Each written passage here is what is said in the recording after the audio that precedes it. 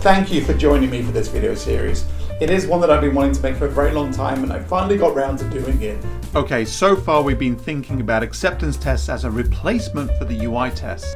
First we have unit tests, and then we have bigger unit tests, which are testing the behavior of the code from the viewpoint of the developer writing it. We also want these tests to contribute to the intellectual effort of writing software, and less a mechanical effort of automating a computer that's going to check our work. It's expecting the value to get changed, but it's not expecting that value to also be pushed down onto the stack. Writing detailed acceptance criteria in these meetings is an inefficient place to do it, and so it's best avoided. For low-level detailed issues down in the foundations, I wouldn't expect to see that kind of problem detailed here. A critical difference is BDD places a higher emphasis on the how of facilitating the conversations between technical and business people.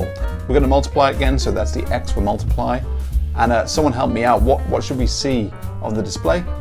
This is how the outside world, our user, will send us events to our internal business objects. Without any further ado, I'd invite you to join me and a couple of friends as we get into the wonderful and mysterious world of acceptance testing.